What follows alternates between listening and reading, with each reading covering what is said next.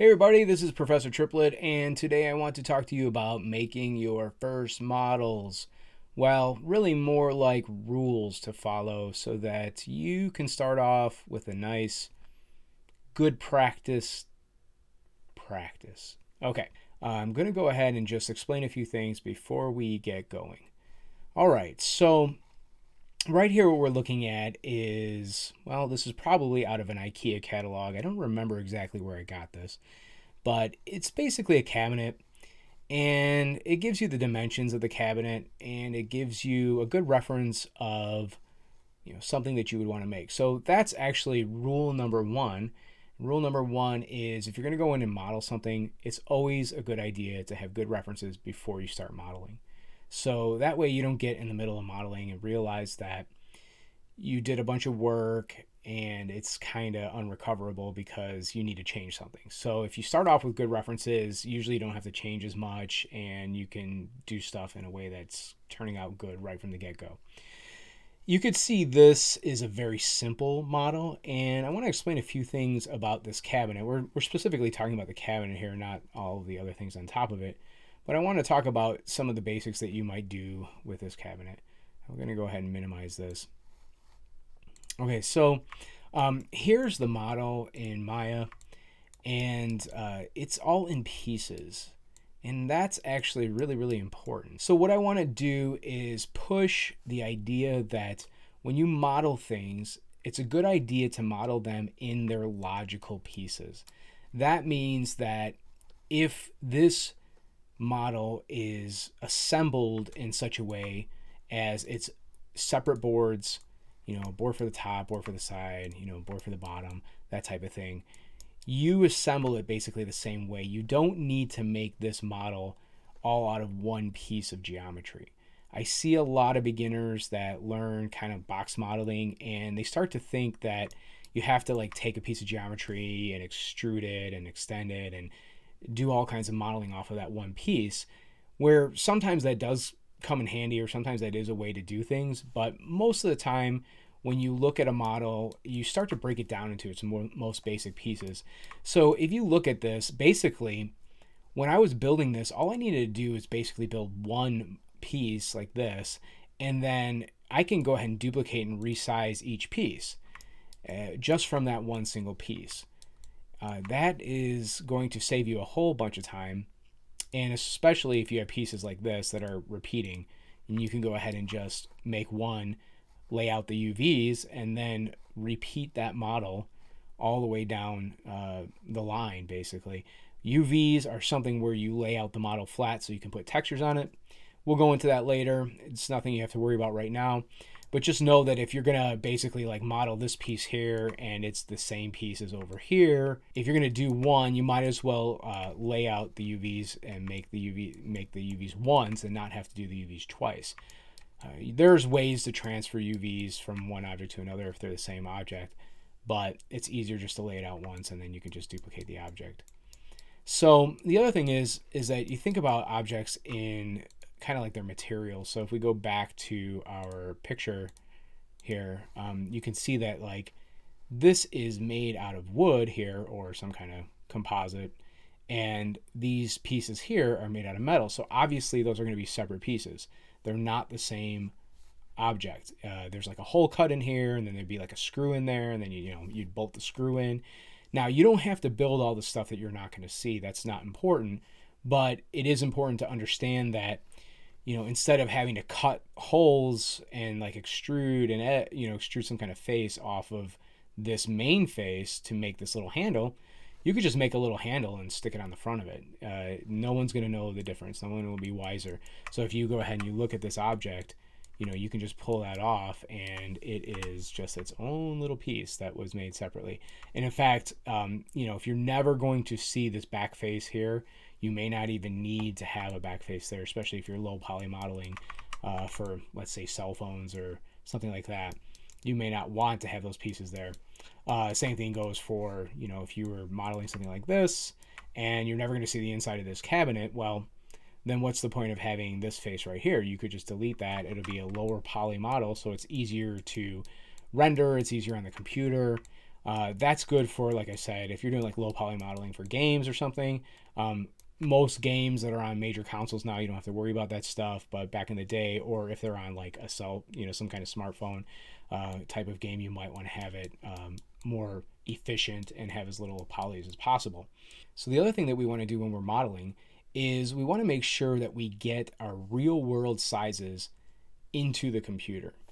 That being said, when we look at this original piece, we have these real world inches here, and Maya is actually in centimeters. So when I went ahead and made this cabinet, I went ahead and figured out what the centimeters were. And to do that, all you have to do is jump onto Google and type in, centimeters to inches, and it'll come up with a calculator, and you can just dial those in.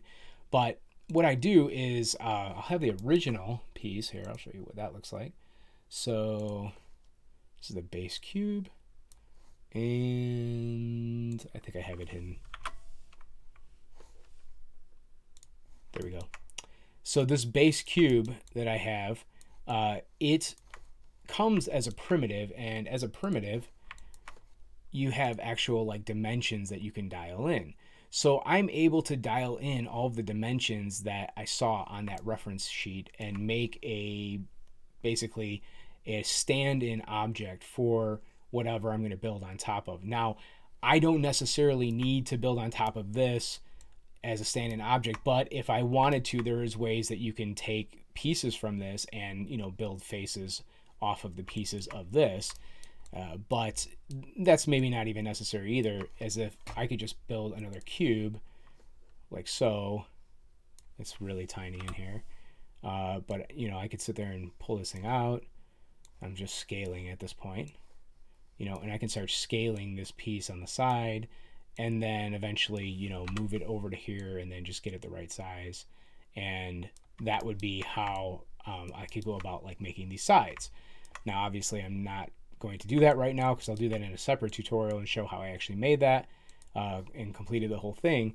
But we would just basically make a cube that represents a size, and that would be a stand-in object. And that's important because, one, when you're working with other people, let's say somebody wants to establish this piece in a scene, but you don't have the whole thing built yet.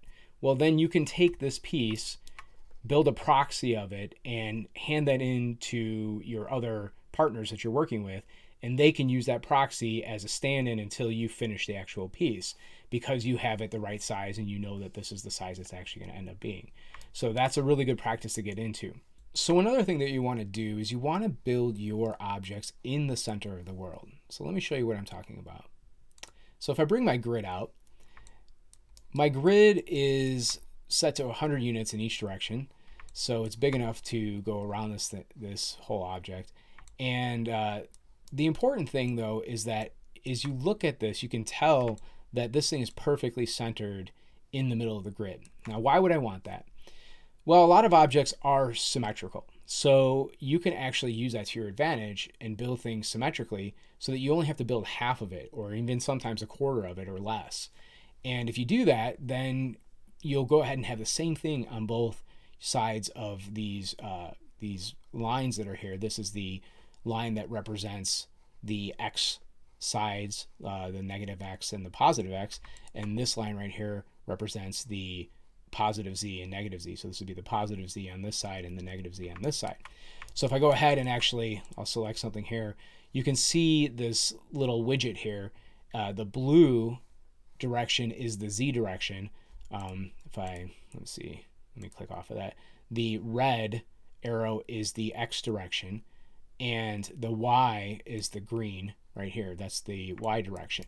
Okay, this always should be coordinating with this thing down here. So the front of my object should be going to the z direction, because that's basically what's considered in the scene like the front direction. So if I wanted to change my viewport, I can just hold down spacebar and go to my front view, and you can see I'm looking at the front of the actual object. So the same thing, if I go to a right view, then I'm looking at the right side of the object. And this just really helps you build stuff and change between viewports and get different views that you might need a lot easier. And it's basically what's expected when you're doing professional type of modeling. So That's an important thing.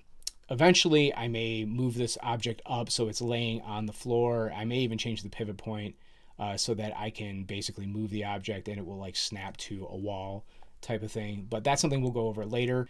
But in the beginning, when you're first building things, you want to build things so that they are in the center of the world. So just an example here, I have my object X symmetry on right now, so you can just change that to Y, you can change it to Z, but I'm going to do object X. And because the object is perfectly symmetrical and it's in the world, in the center, if I go to vertex, if I go ahead and select, I'll select one of these back here, you can see it selects the other one on the other side, and if I lift this, it lifts on both sides. Same thing if I go ahead and grab a face here. I can just grab one face. You can see it grabs two faces. Okay, so I mentioned before that if you don't see something in the world, then you don't really need to build it. That's an important thing to understand too, because you don't need to build stuff that is never going to be seen in a scene. However, there are exceptions to that rule. When you're doing visual effects, VFX, destruction, sometimes in those destruction sequences, they need different layers. Let's say the side of a building's being built and you have brick and you have mortar and you have like a wood structure inside of that and maybe like a siding structure. All of those things need to be built because when they destroy the object, you need to see these different pieces kind of come through with the destruction. But in general, if you're building something for games or you're building something for just animation purposes, and you're never going to see, let's say we're never going to see the inside of this drawer, it's never going to open, you don't really need to build the inside of the drawer. If you feel like you have to, go right ahead, but it's not really going to help you out in the end. As you can see here, if you flip this over, there's nothing inside of here. I have the back and all the pieces assembled, but there's just nothing inside. Now, this could be problematic if you're doing like some kind of high-end rendering or something like that, where you may see through these little cracks here. And in that case, you could probably do some kind of little trick thing like I've done here, where I just put these little boards in those little openings so that way when it renders, you would never see the back face back here, so it doesn't look empty. So that's one way you can get around that. So all these rules that I've given you are just stuff to get you started so you go in the right direction. In our next video, we're going to talk about primitives and how we build stuff from primitives, and we're going to talk about how to resize primitives, how to move them around, and just how to get started in our first project. So I really appreciate you watching. Thank you very much, and I will see you, or you will see me, in the next one. See ya. Bye.